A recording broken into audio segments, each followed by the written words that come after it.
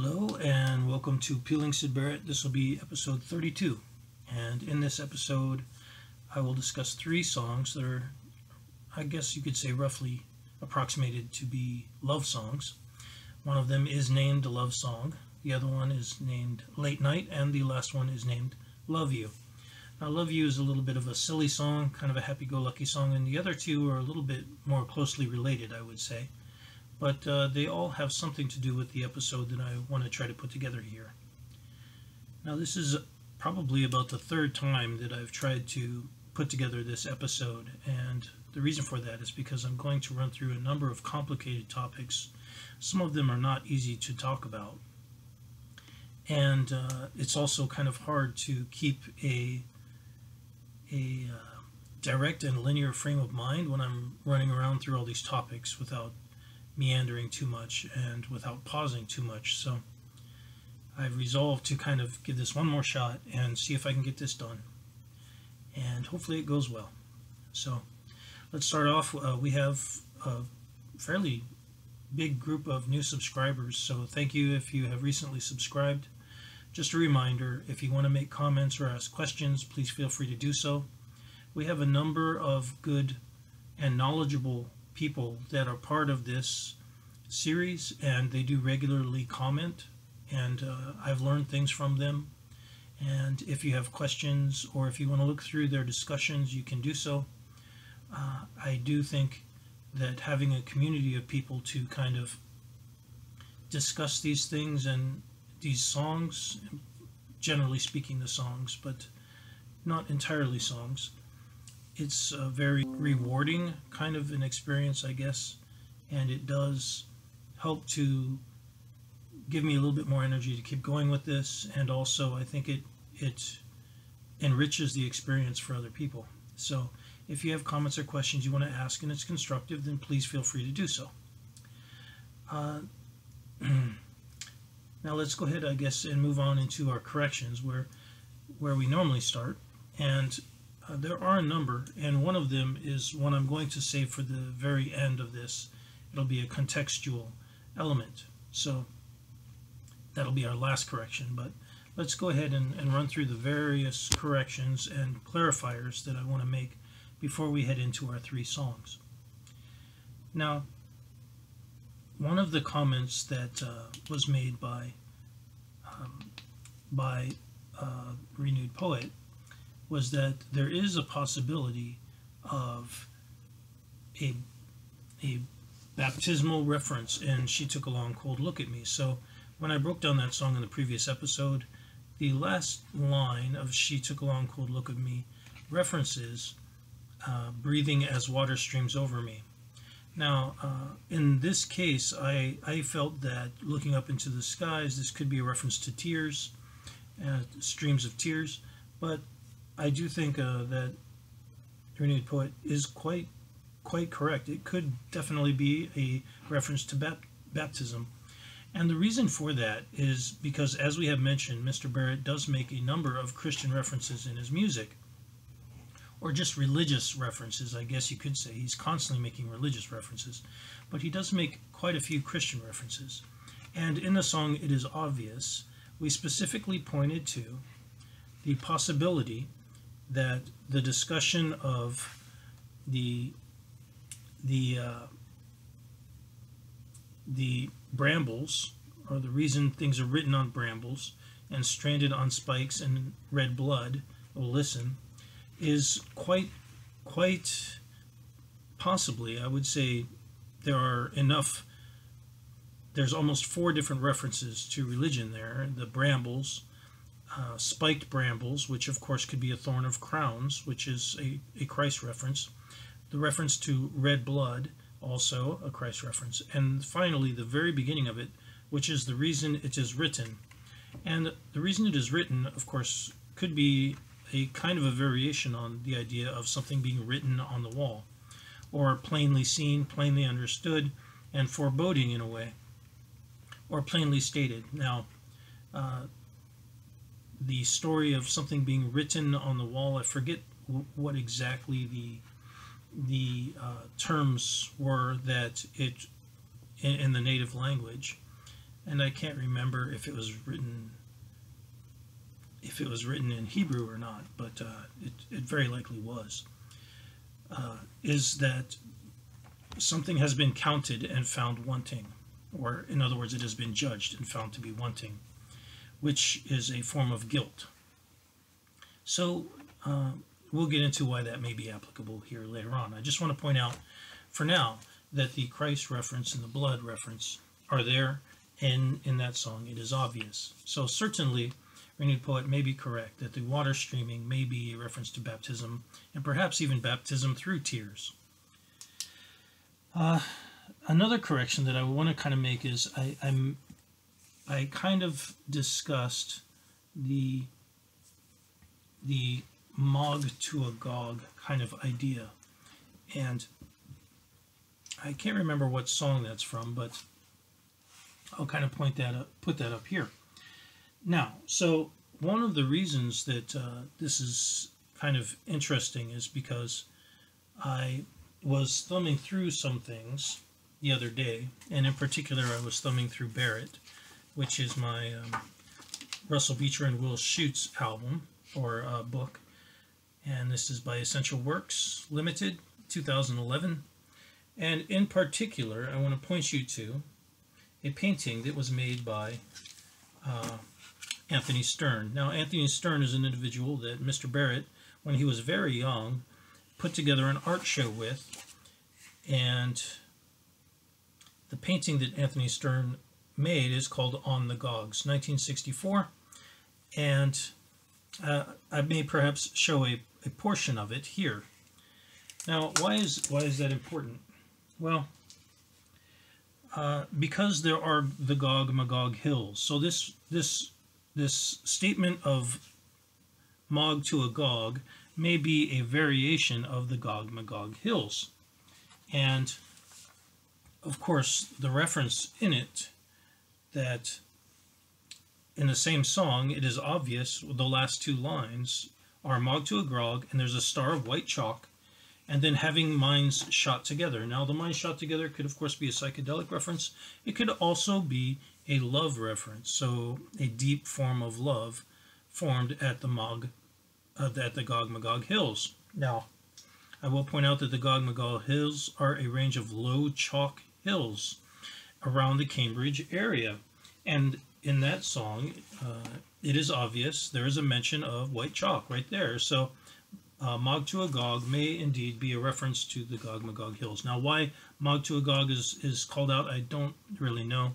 I believe someone mentioned that it may be a call out to the idea of things being done to a T or in detail. So it may be a combination of those two ideas, and that definitely is possible. If I can find that comment, I'll post it here. Mr. Barrett, of course, did like to combine ideas quite frequently. And that leads me to my last correction, I suppose, which is that, one more thing. In Mr. Juan Palacios's book, page 436, I believe, is what I call out, he mentions that Mr. Barrett was working on a painting or an artwork of the Gog-Magog hills. So perhaps Mr. Barrett is ruminating on these very old memories, even later in his old age. Now, towards the end of the book, of course, Mr. Palacios is discussing the influences, possible influences, and works that Mr. Barrett is tackling in his older age. Again, this is Syd Barrett and Pink Floyd Dark Globe by Julian Palacios. Sorry, not Juan Palacios, Julian Palacios. And this is copyright in 2010. So there is a mention there of perhaps there's now 3 examples of the Gog-Magog hills, and perhaps an item of interest specifically to Mr. Barrett. What that all means, I don't know. Now, why he would be fixating on those things, perhaps, as we've mentioned, there's the idea of lost love. Perhaps there is simply a recognition of the great beauty and the personal connection to those places, which not everybody feels during the course of their life. Some people make a very strong connection to land, and some people don't. But perhaps Mr. Barrett did. And due to the various rural references in his music, you would have to think very likely he did. So I just wanted to point out that Gog Magog kind of idea. Now, the last thing that I would like to mention is that, well, there's two more. I almost forgot one, so I don't want to forget one. I'll finish with that last one. So minimalist, the idea of minimalist poetry, which is again called out by the renewed poet. So he mentions that Mr. Barrett is a bit of a minimalist with his writing, and I would have to agree. That's an excellent word. I can't think of a better word that describes Mr. Barrett. He has a tendency to take very large, big things, take a few excerpts from them that are very interesting, and then tie them together in a new way, which is absolutely wonderful. He does, in many ways, create a painting or a work of art with his words by making references to personal stories and also various forms of literature, and we'll get into that later on as well. So the last thing that I would kind of like to point out is that Jose Lamsfuss mentioned that one of the possible connections to dominoes, or the feel of dominoes, is captured in Yeats' poem The Tower, the third part in the last paragraph specifically, which calls out kind of the idea of past memories and losing friends. And I would agree that portion of it certainly does have a very similar kind of a languishing feel to it that ties in quite a bit with the experience of that may be expressed in a song like Dominoes. So I'll just read a little bit of it here, and I'll put it up on the screen for you. This is The Tower by W.B. Yeats.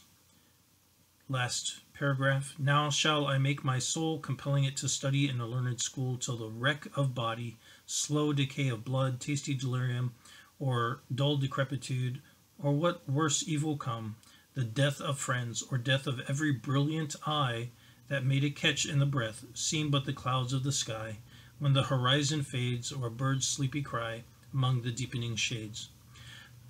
Very depressing kind of idea, but certainly captures this kind of idea of waiting and experiencing the death of friends, and perhaps even the destruction of self, or the loss of brilliance within oneself, which perhaps is being relayed in a song like Dominoes. You'll have to decide that on your own. At any rate, I would like to go ahead and move on. Now, before I move into our actual work elements, what I would like to discuss is our updated list. Now, if you're new, we have had some new people join. I will just remind you that on the side, on my own, I don't always post this, but I do keep track of the general themes of Mr. Barrett's music, and I make an accounting of that. And the point of that is, of course, to try to develop a fingerprint for his work. So I've updated that, and I will run through that really quickly here. Male-female inversion, I have 8 cases of that. Sexual metaphor or innuendo, I have 7. The king-queen royal reference, I have 6. Young and animal metaphors, etc., I have 13. This shy personality, dismissive, misogynistic, I have 7. Lost love and torn attraction, I now have 18. Changing religious or esoteric beliefs, I have 8. Alienation, separation, I have at 8. Drug or psychedelic references, I have at 10. Colors or painting references, I have at 12. Flying, dreaming references, sleep, travel, I have at 10. Hidden relations and sorrow, I have at 12. Sun, stars, or planet references, I have at 8. Low, high art combinations, I have at 4. Joyce, Shakespeare, Tolkien style references, I have at 7. Extensive planning, I have at 2. Science, I have at 2. Abbreviations and nicknames, I have at 5. Let me change that one. I forgot to update that one. 5. Other band references, I have at 4. Those would be like the Velvet Doors, Bob Dylan, and Velvet Underground, the Doors, and Bob Dylan. and childhood references I have at 4 presently. So that is the update for the general thumbprint, and the more examples obviously that I can find, I feel those are themes that he has a tendency to really develop. So let's go ahead then and jump into our 3 work elements, and those 3 work elements are Love Song, Late Night, and Love You. I'm going to start with Love You, and the reason for that will be apparent here in just a minute. So if I can find a lyric version, I'll post it here. If I can't, maybe you could pull up the lyrics on your phone, follow along with the lyrics as we go, and consider them on your own. Mention of honey, loving you, and honey little, so who knows if this is a small person or not. Now he goes ahead and jumps into some alliteration, or clanging as we used to call it, but now I realize was incorrect. And just as an aside here, I'll point out, I did make some of what I would consider to be mistakes in my earlier episodes. I'm constantly making mistakes. That's part of the creative process. And some of my word choices, I think, were incorrect. So the idea of clanging, I think, was quite incorrect. What is happening is poetic alliteration. So here he is using poetic alliteration. Honey, funny, sunny, morning. A wonderful combination, and very simple, but I guess you could say kind of happy-go-lucky, upbeat, and it kind of makes you smile a little bit. There's a lot of positivity in those words. So he mentions loving you and funny love in the skyline. So there's a reference to the skies. And then he alliterates with ice cream and excuse me, which has the S, K, and the M sound in both of those combinations of words, ice cream and excuse me. So why he has chosen to say excuse me, I don't know. But it certainly is alliteration. He mentions that whoever this is looking good the other, or he saw this person looking good the other evening. The next verse mentions that, oh, you dig it. In other words, you're into it of some kind. So they're smiling for an hour or so, and then he asks, perhaps a rhetorical question, are we in love? And he thinks that they could be. Now the next 3 lines are very important to me, and I'll explain why in a moment. He mentions it ain't a long rhyme, it took ages to think. And that's important to me because this rhyme could, of course, be a reference to the song itself, and most likely is a reference to the song itself. In which case, what he is saying is that this isn't very long, but it took him a long period of time to put this together in his head. How long? It's very difficult to know. It's hard to know how long someone has been working on something in their head and putting together a song, unless you're the person doing it. We know when it was written and released. I'll put that information up here, but we don't know when he was putting this together. But it is obvious here that he says very specifically it took ages to think about it, or it took a very long time to mentally organize it. The next line is an important line, and I'll explain why. He says, I think I'll hurl it in the water, baby. Now, that seems a little bit odd. We've constantly come back to this idea of water. And of course, James Joyce, in, I believe, verse 35, mentions the waters running below in chamber music. And we've already noted that Mr. Barrett had knowledge of chamber music. So the waters, and there are various references to water by Mr. Barrett, including the song in a song like Terrapin. But the idea of water, and I will again point out, if you haven't watched Did Syd Barrett Meddle, that album is built on the idea of water and echoes and waves. So why would he mention that he'll hurl it in the water? Well, of course, water is a very destructive and also a very important building material. So for poets, it references, in many ways, their own subconscious. It's a place where, and the temporariness of many things, including time and the world itself. So hurling something into the water could, of course, be a reference to the temporary nature of this song, and that would be putting it into a form of reality. Now, there is, of course, something that this reminds me of, and that's Mr. Keats. Now, Mr. Keats was one of the greatest English poets, a romantic poet. Not coincidentally, I would say. Mr. Barrett, you could say, is quite a romantic. So, Keats was born in 31 October 1795. He died in 23 February of 1821. He was only 25 years of age. He put together all of his poetry before the age of 25. So, a very short life, certainly.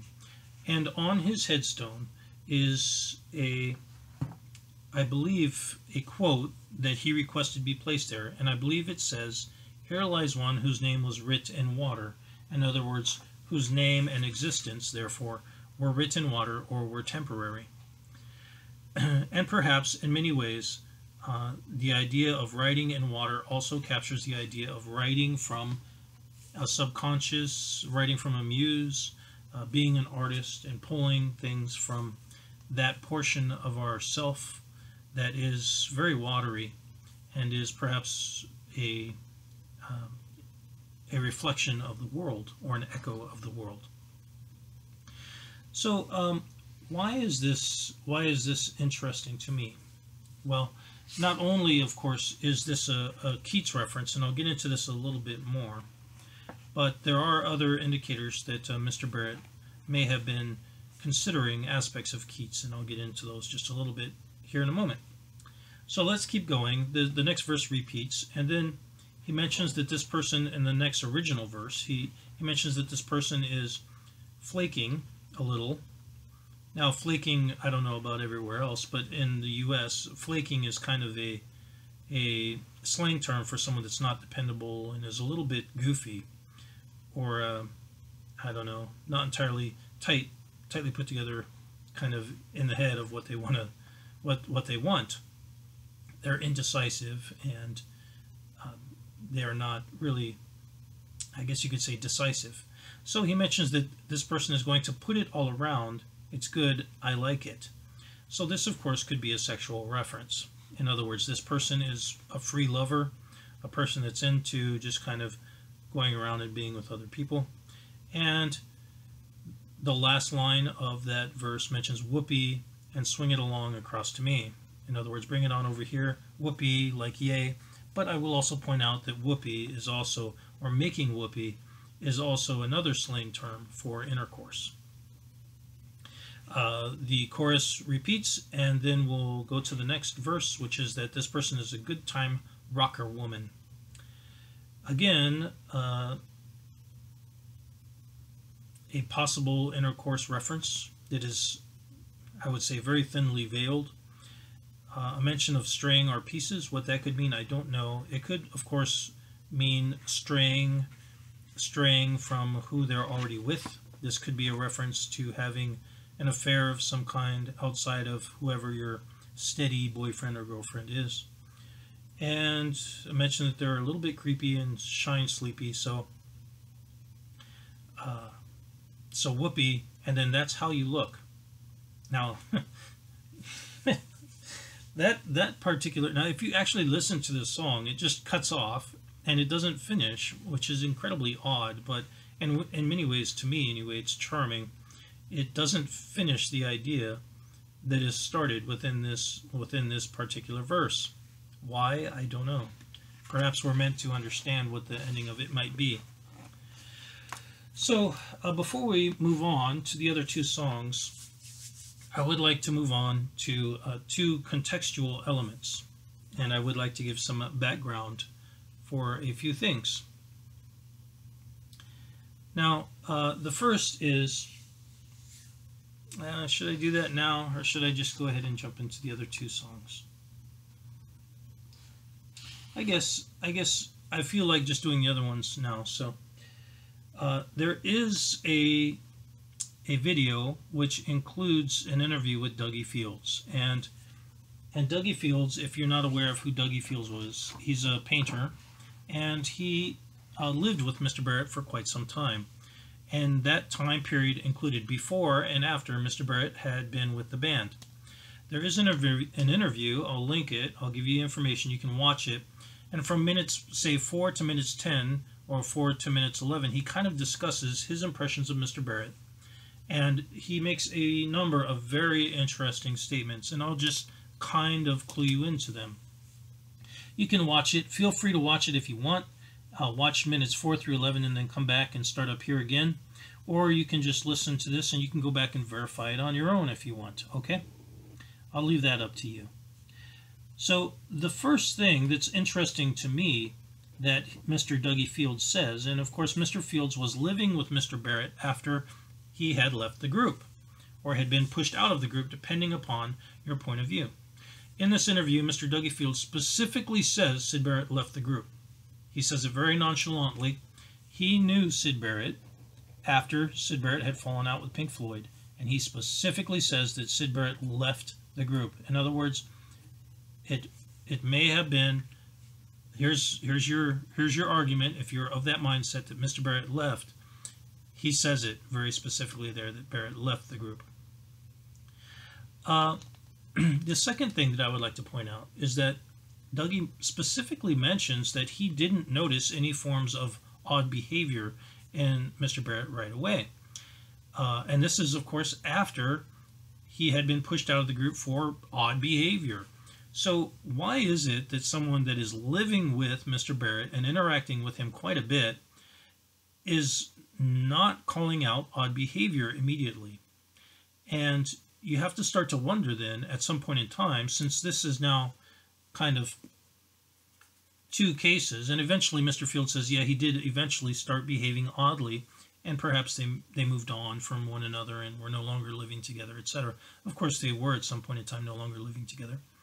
But you have to begin to wonder if this isn't a behavior of Mr. Barrett. In other words, with the band and with Duggie, with other people even, is he being charming because he wants to be charming? And is he being irritating because he wants to be irritating? And is he kind of checking out on people because he wants to check out on people? So there is an example kind of Mr. Barrett doing some certain things like this, and I'll just kind of point to a few things. Now, in Mr. Palacios's book, in page 426, Rosemary specifically says that Mr. Barrett would still make songs and play, but whenever anyone came into the room, he would stop playing. Now, you can argue that that is for various reasons. She kind of states something along the lines of, if I recall correctly, he didn't really want people to comment on what he was playing, which is, she knew him quite well, so that's definitely possible. I would like to also point out that there are more than one possibility there. It is possible, of course, that he was stopping playing because that was his habit, and that habit may have been formed from things like people stealing music from him. Not to imply that Rosemary would do that, but it may have just been a habit at that point in time. Another reason may be because he's deliberately hiding the music he's making because he doesn't want people to be able to make the connection to him with the songs that he's writing. Now, in our other series, we're doing Did Syd, and if you're of that mindset that Mr. Barrett was perhaps working with other musicians, then this would perhaps be a reason why. Perhaps he was trying to avoid connections with musicians. Perhaps he didn't want people thinking that he was still part of that environment because they had a negative opinion of that environment. Definitely possible. Now, the third thing that I would like to point out from Mr. Duggie Fields' interview is, and one more thing. On page 427 of that same book, Mr. Palacios's book, Jenny Linsmore Gordon specifically says that she does not believe that Mr. Barrett was affected with schizophrenia, that he perhaps acted or behaved oddly at times, but she does not believe that he was affected with schizophrenia, in her opinion. Now, the third thing is that Mr. Duggie Fields mentions that Mr. Barrett started out working on things, but then he would become quite lazy and do nothing. And I will point you back again to Miss Rosemary's statement that when he was creating music and people came by, he would deliberately not do it anymore. So it is specifically possible that he is hiding his creativity from other people. And why he would choose to do that? Is he choosing to do that with art? Is he choosing to do that with painting? Is he choosing to do that with music? Is he choosing to do that with everything? and why.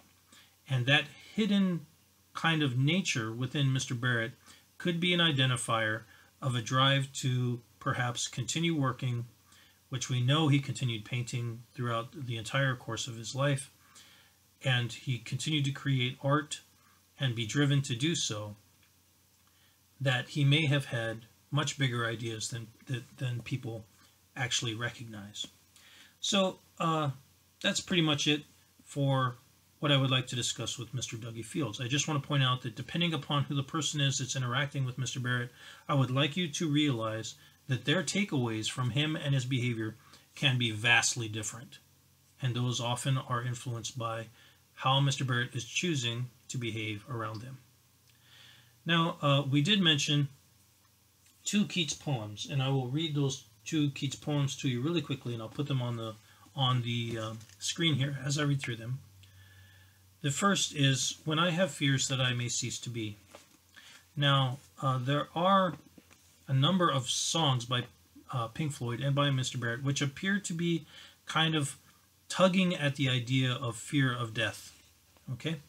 And it is interesting that these 2 poems, Bright Star and When I Have Fears, which are called out, where are these 2 poems called out? I'll put it up here. I'll put it on the screen when I suppose I get to it. Oh, here we go.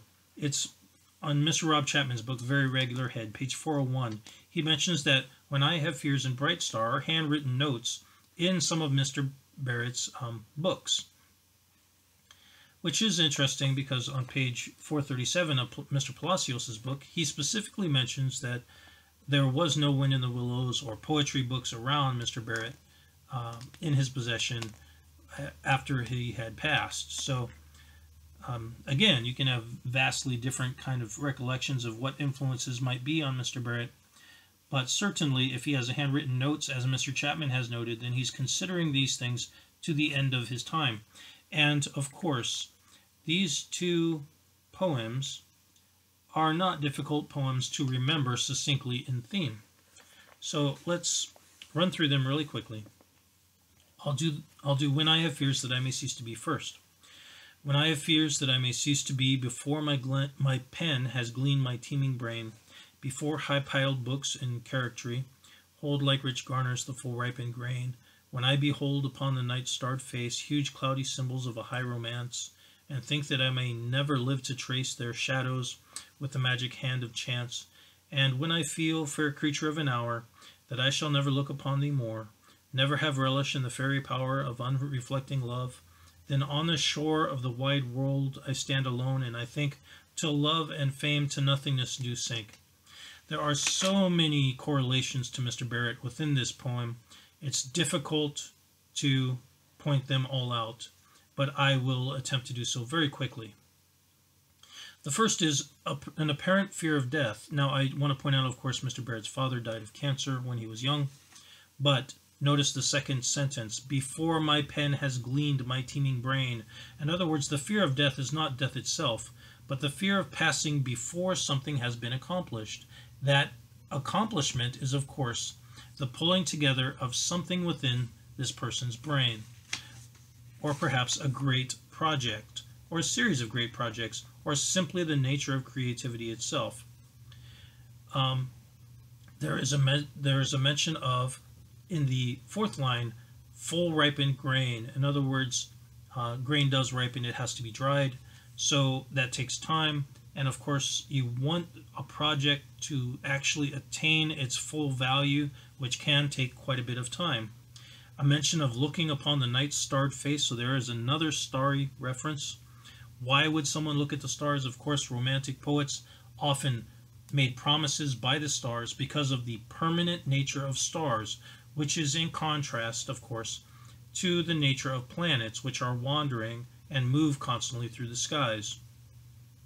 There's a mention of cloudy symbols of high romance, so here we have a romance reference, and an attempt to trace the shadows of romance with the magic hand of chance.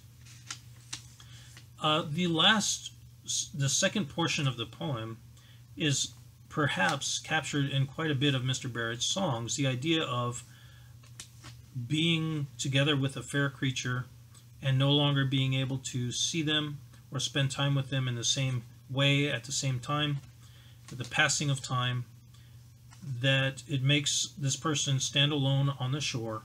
There are many references to the shore and, of course, to water, or temporary and impermanence of life and existence by Mr. Barrett, and to feel love and fame sink to nothing. Quite a wonderful idea that is tied up in that poem. Many correlations, of course, possible to Mr. Barrett. The other poem is Bright Star, and I don't believe that's the actual name of the poem, but that's the common name that it's known by.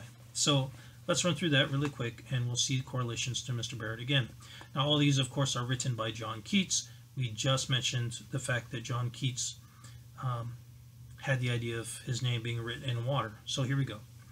Bright star, would I were steadfast as thou art, not in lone splendor hung aloft the night, and watching with eternal lids apart, like nature's patient, sleepless eremite, the moving waters at their priest-like task, of pure ablution round earth's human shores, or gazing on the new soft-fallen mask of snow upon the mountains and the moors. No, yet still steadfast, still unchangeable, pillowed upon my fair love's ripening breast, to fill forever its soft-fallen swell, awake forever in a sweet unrest, still to hear the tender taken breath, and so live ever, or else swoon to death. So there are a number of things there that I'll just kind of point out really quick that are, again, correlations to Mr. Barrett. First, the idea of a bright star, and that being tied to the idea of being steadfast or forever. Now, the bright star is called out, of course, in a song like Terrapin, and we'll get into that a little bit later. Mentioned that it is hung aloft in the night and watching forever. So the eternal nature of the stars, of course, seeing everything and watching the waters churn upon the earth. And of course, a mention of the mountains and the moors, and we've discussed the path through the mountains, which is constantly being referenced within the Moon tarot card, and also is stated within numerous Pink Floyd and Syd Barrett songs. The second line of the second verse mentions being pillowed upon a fair love's ripening breast, and that is interesting to me, of course, because there is an important song on the metal album called A Pillow of Winds, and that is significant. We'll get into that a little bit more, but I just want to point out that that reference to being pillowed upon the fair love's ripening breast is stated here, and feeling forever perhaps a sense of sweet unrest or unease, and live forever or else swoon to death. In other words, be caught forever in that moment of being, I guess you could say, kind of at the pinnacle of life, the being eternally focused on that very romantic period of time in a person's life, that very special period of time in a person's life when they are young and in love, and experiencing the eternity of that sensation. That all seems to be called out there in that, and that is, I guess you could say, very common to Romance poetry. So let's go ahead then and get back. We kind of strayed a little bit there to Mr. Keats as contextual elements. Now let's get back to the last two songs that I wanted to discuss, those being Love Song and Late Night. So let's look at Love Song. It's a slightly easier one because it's not very long. It is a very specific song in that it's relaying very concise ideas, and it's doing so and repeating it twice for some reason. Okay, so there's a mention that in the very first, again, I'll give you a lyric version if I can. If not, then you'll have to pull up Love Song by Syd Barrett on your phone and look at the lyrics. He mentions that he knew a girl and he still likes her. Now, notice the word choice there is like, now not love. there's a mention that she said that she knew she could trust him, and I her will. Now that I her will can confuse quite a few people, but since we were just discussing in the previous line the nature that she would trust him, he's saying I her will. In other words, I also will trust her. So there's a statement there that he says, okay, baby. Now there's the reference again to the idea of baby, which is a slang term for okay, to a romantic partner of some kind. Tell me what you be. In other words, tell me what you are. What could that possibly mean? What could that possibly be? Tell me what you be. And then he says he'll lay his head down and see what he sees. In other words, he'll think on it, perhaps sleep on it. Perhaps this is a drug reference. It's hard to say. He mentions that when she came back, she had very open eyes. Why would her eyes be open? There's a statement here, I knew I was in for a big surprise. So in other words, she also perhaps is surprised. What could they be surprised about? Well, they could be surprised about what she be, which is the fourth line of the song. Well, what could she be that would be a surprise? Something that is unknown, or perhaps a change of some kind. This, of course, could be a reference to something like a pregnancy. I don't know that that's what's happening there, but I just want to point out that that is something that is changeable, and it is something that could cause quite a bit of surprise, and it is also something that could change someone so that they are no longer what they were before. In other words, tell me what you be, and then we'll try and figure out what we're going to do. That's one possible reading. Other possible readings, I don't know. You'll have to decide on your own. I just want to point out that that's a possibility. So let's look at Late Night then and run through that really quickly. Yeah, let's run through that really quickly. I just want to point out I'm going to move on to another contextual element really quickly. Now this contextual element is The Beatles by Bob Spitz, and this is Little Brown and Company, New York, Boston, copyright 2005 by Bob Spitz. Now on page, let's see, what page is this? On page 314 is a retelling of the story, and I won't get into it too much, of the time that when the Beatles were finally starting to break through. They had been to Germany and done a number of things, that Cynthia, or Cindy Lennon, who Mr. Lennon eventually married, of course, discusses the history of her informing Mr. Lennon that she was pregnant, and was pregnant by him, and his reaction to it, which was not positive. Which is understandable, of course, for those guys. They're trying to break through in the music scene. They were just on the cusp of breaking through, and of course, getting married and becoming a family man was not something that was probably in Mr. Lennon's mind at that point in time, so perhaps he was a bit resentful. I just want to throw that in there as a contextual element for perhaps if there was something similar happening with Mr. Barrett, which certainly is possible.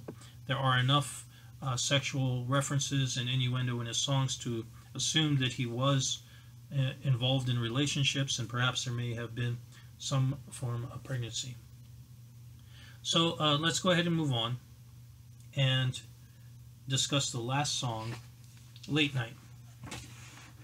And of course, Mr. Barrett's response to that, specifically if he felt that he had a creative process that he needed to undergo, that he needed to do these things, and that becoming a family man may have gotten in his way, his reaction may also have been negative at that point in time. Hard to know. Okay, so let's discuss Late Night, the last song, work element that I'll discuss here, generally speaking anyway.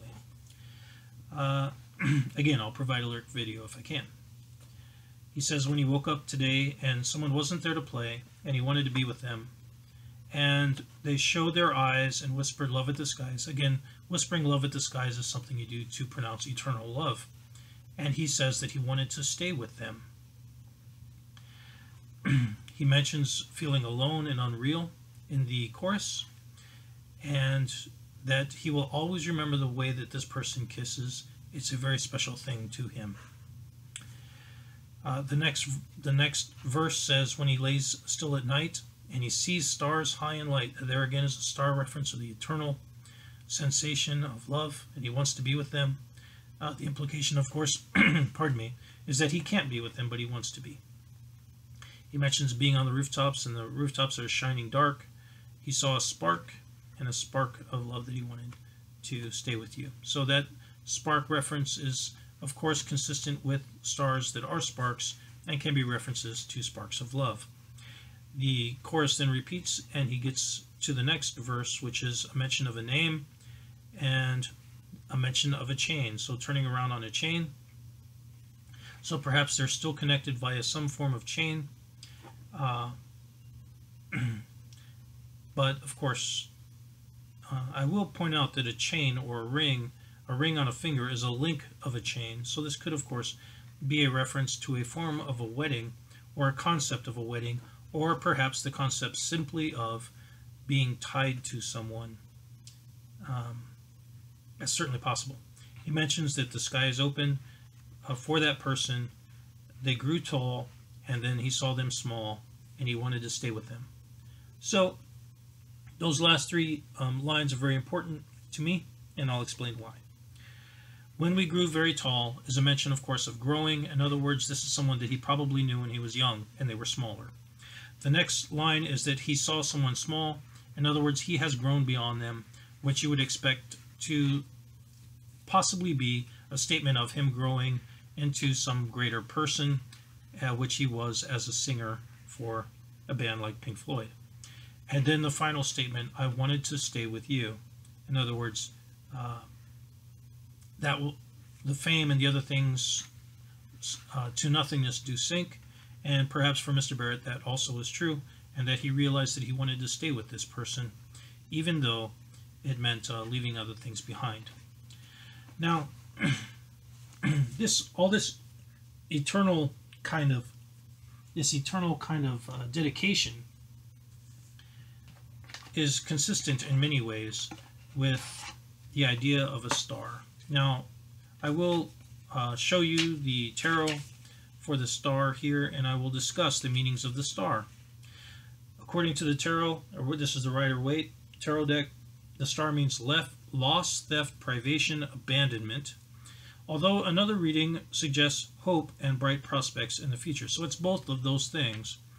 And of course, stars are not always in the sky. Sometimes they do fall, so a falling star. If it is reversed, it can represent arrogance, impotence, and haughtiness, or arrogance and impotence. So quite a few things there that don't appear on the surface to be related, but perhaps by reference they are important to Mr. Barrett. So this concept of being abandoned is consistent with his a lot of his solo music, and of course the calling out to the star as being a kind of a hope and bright prospects, but also on a romantic level, the eternal nature of the stars is called out in a song like Terrapin, and there's a star above a person that's crystal blue. So we've run through quite a bit here, and what I want to end with is I want to, as a context element, I want to pick up on something that I missed earlier on, and this is the mistake I was alluding to earlier, and it's, I guess you could say, a little bit embarrassing. Now, I will clarify that my background is science. When I went to college, I tested out of English, and I was allowed to take one English class, which could be an advanced class, and so I took Shakespeare because I very much enjoyed Shakespeare. Now, the reason this is kind of embarrassing is because we've discussed Jugband Blues, and we've discussed the idea of doing love in the winter. We've done that on numerous occasions, and I had never read Winter's Tale. And just recently, for some reason, I was thumbing through my Shakespeare book, and I came across Winter's Tale, and I said, aha, maybe there's something there, you know, maybe that was kind of an aha moment. Maybe there is a reference to loving in the winter in this story that is consistent with other people's discussions of loving in the winter. In other words, perhaps Kerouac and other people that we've cited already are also pointing to this idea of love in the winter. And perhaps that's tied within a Shakespearean reference, which makes sense to some degree. So, and you can go back and watch my discussion on The Subterraneans by Jack Kerouac if you so desire. There are so many references in there that are consistent with Mr. Barrett's behavior, including the idea of just kind of staring at people to unnerve them, that is specifically cited within Subterraneans by Jack Kerouac. So here's a basic rundown of The Winter's Tale by Shakespeare. Now there is a king and a queen. Again, there's a king and a queen reference. The king's name is Leontes, and the queen's name is Hermione. And the king and the queen have a son together, and his name is Mamilius. And during the course of a friend's visit, a friend of the king, who is also a king, by the way, who comes to visit, and the queen's interaction with that friend, the king himself, Leontes, becomes insanely jealous, or he's basically driven insane with jealousy. And he begins to do a number of, I guess you could say, mentally deficient things, or unwise things, certainly. And one of them is accuse his wife of infidelity with this other man. And he even goes as far as to question the legitimacy of his own children, or his own child. And eventually imprisons the queen. She gives birth to a daughter, and the king also declares that the daughter is not his. He then sends two of his lords to confer with the oracle at Delphi. That is an interesting statement because, of course, the oracle at Delphi is associated with Apollo. And as we have already mentioned, Apollo is tied to the swan, and that reference was called out in the song Pillow of Winds. So there again is that use of a pillow, and it is tied within that song Pillow of Winds. You can go and watch Did Syd Barrett Meddle if you so choose. And I will just really quickly kind of relay that I did do a song very early on for Bright Star and When I Have Fears. They're pretty rough songs, but they have the lyrics, so if you want to check them out, you can. I'm not going to redo them because they're bad, and I did them kind of early on as I was, and I still am, kind of messing with guitar. So in some ways they're good, in some ways they're bad, but they essentially are what they are, and you can check those out if you want. They're on my channel. So, and part of the reason I used those or made songs of those is because I've always been drawn to those poems, but also because I saw that they were referenced within Mr. Chapman's book for Mr. Barrett. And I knew that eventually I would be discussing those two very poems. So I made songs for them. Okay. So at any rate, the oracle at Delphi is consulted, and it comes back that the oracle states that the king is behaving like an idiot, and he's told this to his face with a written note from the oracle at Delphi, which is funny to me because I don't know, perhaps they did that. It seems a little bit. My understanding is that there were women that were speaking in certain ways at the oracle, and then perhaps what they said was translated so that it could be understood in some way to the people that were visiting and requesting guidance. At any rate, the idea that it's written down there, I guess perhaps it's written by the priests, I don't know, that are expected to translate. So, and that basically says that the queen is blemishless, without blemish. The king is behaving like an idiot. His own servants are loyal. His friend, the other king, is also blameless, etc. And even then, the king denies or wants to deny what is happening. And at that point in time, he is, I believe, around then he is presented with a daughter that he denies is his own and has sent away to be exposed. Perhaps that was earlier on, actually. And he is notified that the queen has died or something along those lines. So it appears that this king has lost everything. Now, later, because the because the queen has been imprisoned, the son takes it badly, and he dies somehow for some reason. It's hard to know exactly why. The implication is, of course, that the king is responsible for the death of his own son, and that perhaps the son has committed suicide or something along those lines, and perhaps it's because of his own guilt that induces, I don't know, some form of state of malaise within the child, so the child passes. And eventually, the king is proven sufficiently after a period of I guess you could say, lamentation. He is proved to his daughter. His daughter is revealed to him as is his wife, and he realizes the error of his ways, and there is a happy ending of sorts for all of them. So that is the general plot of that story. And I would just like to point out, of course, that we have already discussed the possibility of a son, perhaps, or a child that was lost in the artwork or the painting of Little Red Rooster. And of course, we can assume that it's male because of the use of the word rooster and not chicken. And also the coloration of the painting itself, which is quite reminiscent in texture to perhaps blood. So there may have been a loss of a child of some kind that's denoted in that painting. I won't say that I know that that's true, but it certainly is possible. Okay? Now, if red is tied by Mr. Barrett, then there must also, to male, which seems to be what he does, because he also consistently references things to him in forms of red. So rosy, pink, scarlet, red, all of these various forms of red are very often self-references. So he appears to be connecting the color red to male. So then we would similarly think that the idea of female would be contrary to that, which would either be blue or perhaps green. Those are contrasting colors. In a painter's world, the contrasting color to red is, of course, green. Symbolically, it could also be blue, though. So I'll leave that open for now.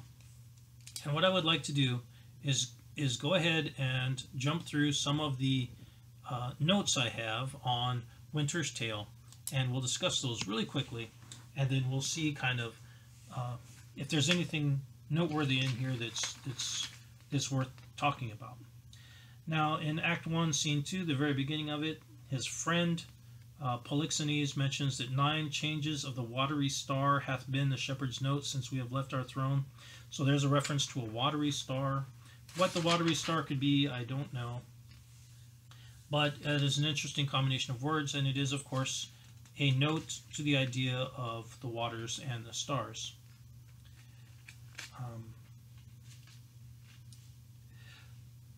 Now, within this same act and scene is when the queen is entreating the king's friend to stay, that the king is struck with jealousy. And I'll read that to you very quickly. Leontes, as an aside, says, too hot, to mingle friendship, far is mingling bloods. I have tremor cordis on me. My heart dances, but not for joy, not joy. This entertainment may a free face put on, derive a liberty from hardiness, from bounty, fertile bosom. There's a mention there of fertility, and well become the agent, to may, I grant, but to be paddling palms and pitching fingers, as now they are, and making practice smiles, as in a looking glass, and then to sigh, as 'twere the mort of the deer. Oh, that is entertainment my bosom likes not, nor my brow. Mamilius, art thou my boy? So there immediately is a reference to not only his insane jealousy in seeing his own wife simply holding hands with another man and entreating him to stay, but also he immediately questions the legitimacy of his own son for some reason. Again, there is the idea of the illegitimate or the legitimacy of a son being questioned.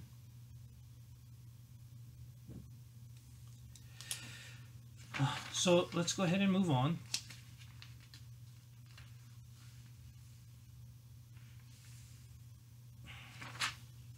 and you'll have to excuse me as I'm kind of thumbing through these, trying to remember what exactly is I have marked that's really important that I want to make sure I run through. Now in Act 2, what scene is this? I believe this is Act 2, Scene 1, line 180. The king himself states that he has sent, yet for a greater confirmation, for in an act of this importance, 'twere most piteous to be wild, I have dispatched in post to sacred Delphos, to Apollo's temple, Cleomenes and Dion, whom you know. So he specifically mentions that he is sent off to the oracle at Delphi for some kind of guidance in this matter.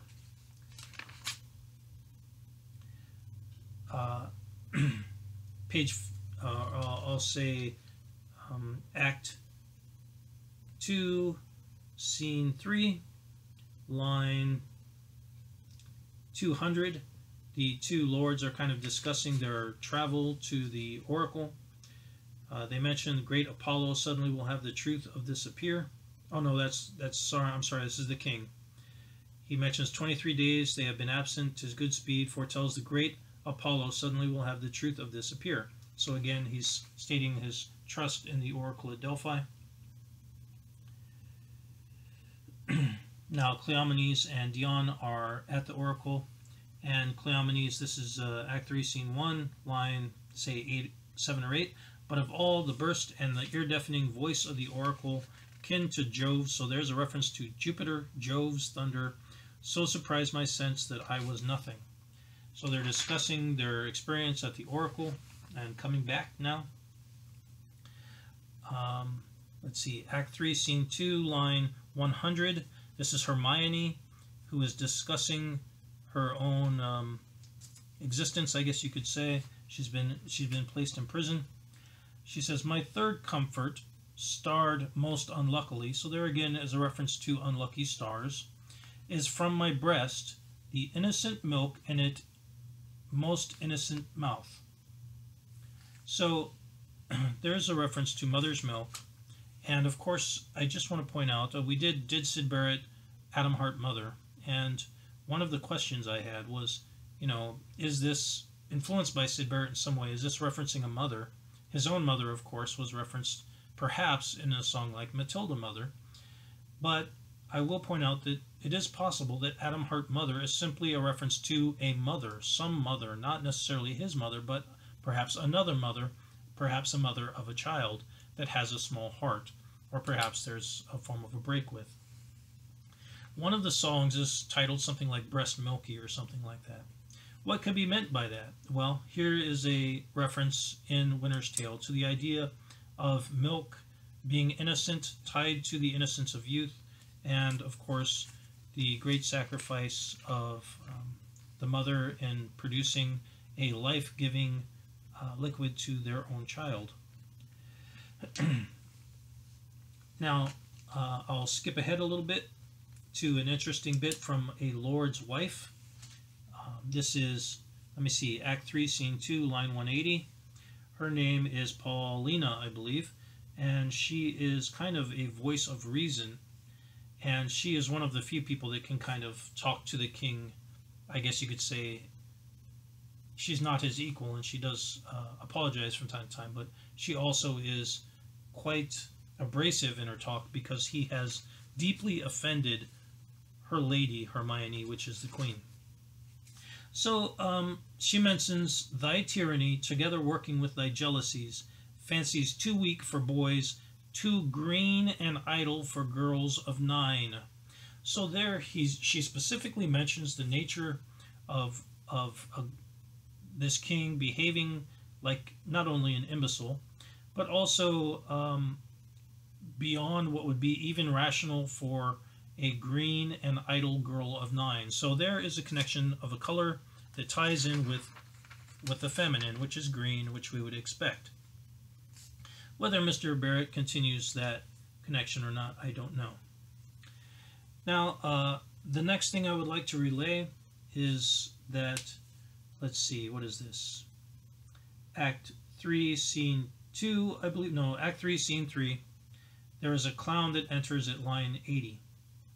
And the interesting part of that is that they define clown as a rustic. And of course, Mr. Barrett references clowns quite frequently in his songs. He has clowns and jugglers, and he also calls out a clown in another song. So what does he mean by clown? Well, here he could mean simply simple people, rural people, rustic people. And that is how Shakespeare is referencing them, so that may be why Mr. Barrett is referencing them in that way. There is in that same, let's see, Act 3, Scene 3, I'm going to call out line, around line 60. A shepherd enters, and he finds the baby girl who has been left to be exposed, and this is how he starts out his talk.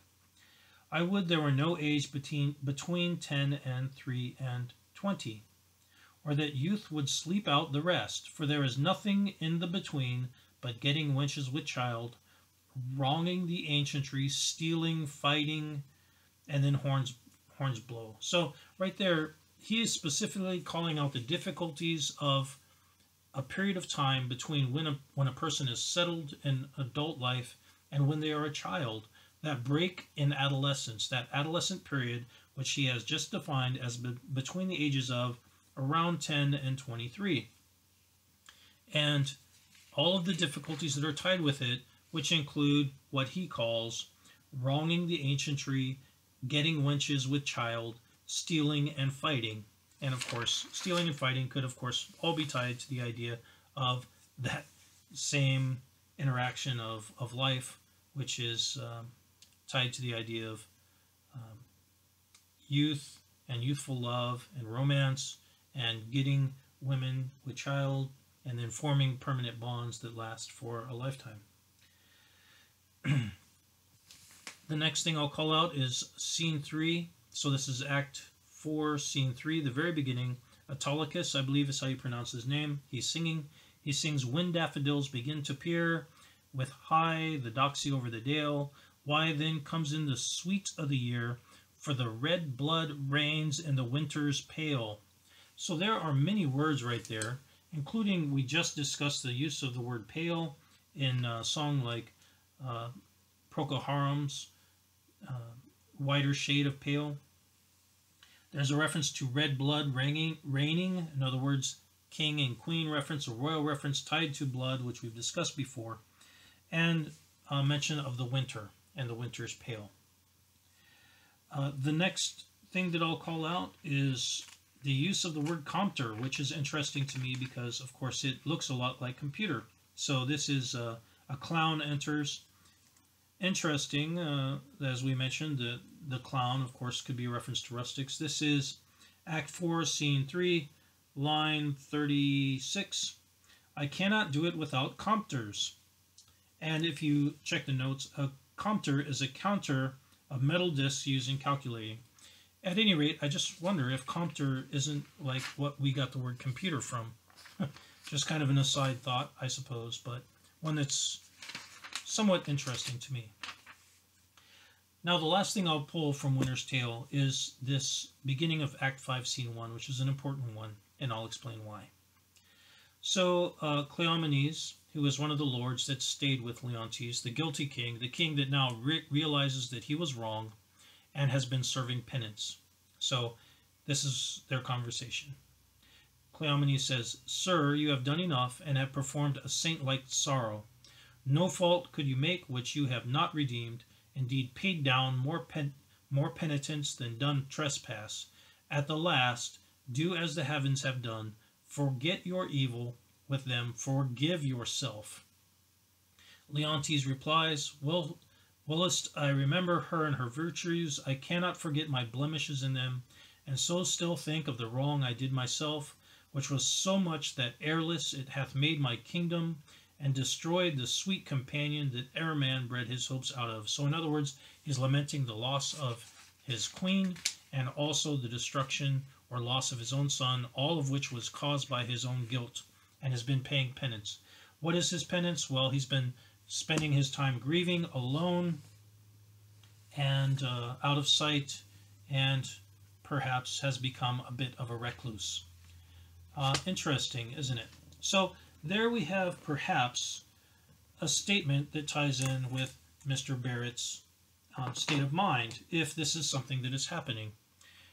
Did he tie his own guilt to perhaps a failed relationship? Was there a lost child of some sort?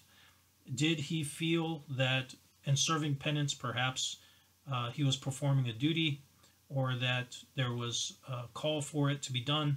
Was he hoping to salvage other things in performing that, or was he perhaps just trying to make right in what he may have considered to be his own poor actions and I guess you could say unwise decisions in life, which would include, of course, perhaps putting his own great ideas and work ahead of relationships, which is understandable, I would say, but still can cause a great deal of grief and guilt in a person if they realize that they have lost other things that are of very high value because they have chosen something like a career over relationships. And I will again point you to our Peeling Syd Barrett breakdown of Apples and Oranges, where we specifically mention the U.S. trip, which appears to have been a breaking point of some kind with Mr. Barrett, and perhaps was a recognition that something had gone wrong in a relationship. Okay, so the last thing that I want to point out, which was kind of another aha moment, and I've already addressed this topic. When I consider the nature of a painting like Red Rooster, and if there is perhaps a lost child, and a daughter, as we mentioned, which is in Dolly Rocker, the mention of a daughter, the mention within Dolly Rocker, and also within Scream Thy Last Scream, and there was one other song, that there may indeed be a painting for a daughter. That would be logical, wouldn't it? But I was not able to locate one, and we would assume that that painting would be in green.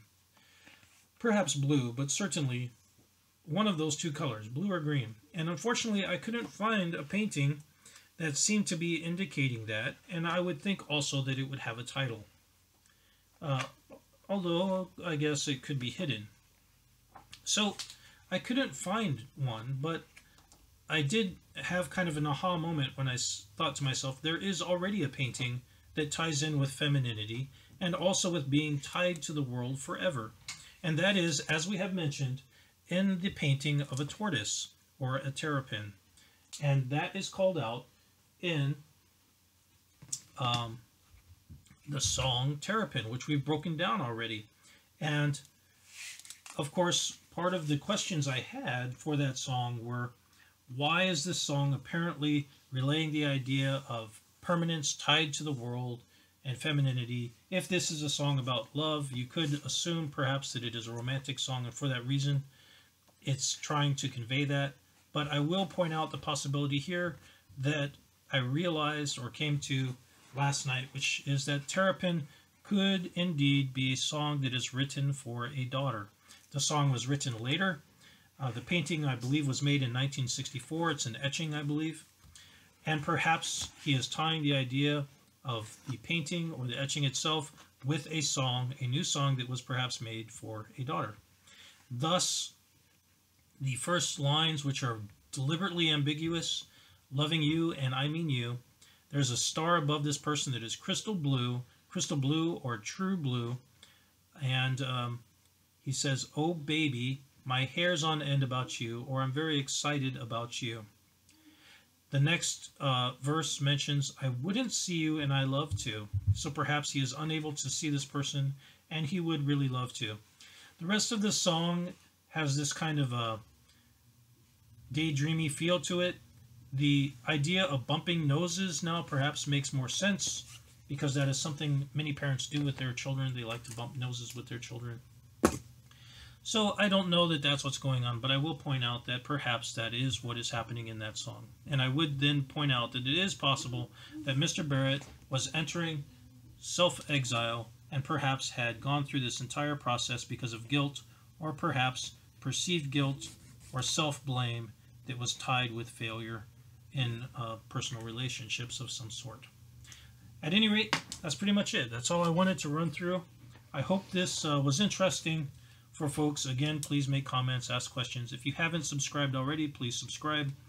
I do try to put out stuff as I feel I can, and so long as I feel it adds value, which is kind of dependent upon whatever I'm going to be able to organize in my head as it relates to the works as I consider them. And that doesn't happen on kind of this clockwork basis. It's tied more to the idea of considering things and having thoughts that I think are interpretations of sort that are worth discussing.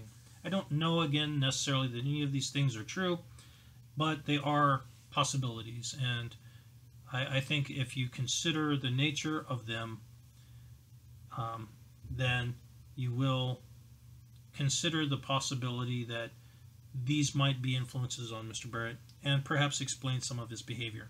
And one last thing I will point out really quickly. If Mr. Barrett was going through all these difficulties and was attempting to create great works and attempting to capture things within his teeming brain before he might pass, then you could perhaps understand why he would not be overly interested in being really considerate to people that perhaps he had moved on from. That would be considered, I suppose, a nice thing to do, but it also would be a very large waste of time. And if he had suffered quite a bit, he might also have felt that he was in a state of pain that was beyond what other people were feeling, and perhaps they were lesser because they hadn't experienced the same amount of pain that he had, or perhaps they were judging him and were treating him poorly and without understanding that he also was suffering, which would, I think, deal quite a bit of resentment in a person. I don't know that that's what's going on. I just want to point out that it's a possibility, and would also possibly explain why his behavior towards some people might have been considered a little bit mean. So that's pretty much it, and I hope you enjoyed the episode and it was worthwhile. I'll talk to you later.